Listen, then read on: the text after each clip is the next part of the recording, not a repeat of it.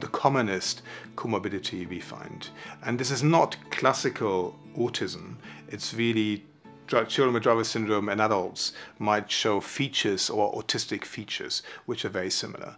And I think that's been shown to be the case in up to 60–70% of individuals with Dravet syndrome.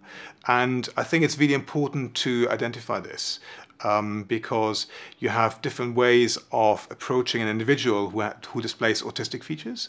And that's really important for families. So if you know that your child has autistic features, that means you adopt different strategies if you, for example, have a conflict, or if you plan the day, or how you go about school, how about routines. There's a wealth of information of how to really approach a child with autistic features. And also the schools are very, very trained, because autism is such a common childhood occurrence that many schools that Dravet children will attend will have teachers who are very versed and know about autism.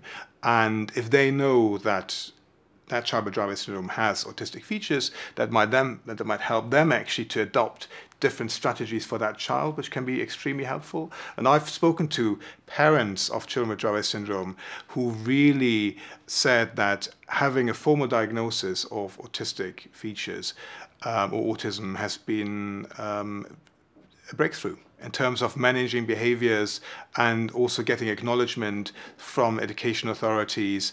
And I think it's really, really important to identify this, because this opens an opportunity to more help, because there's a wealth of information, help, services available for children with autistic features or autism. And I think it's hugely beneficial for parents to tap into that and to make the most of that. So that's been really, so it's really important to look out for this, to identify it, so that parents can actually seek help.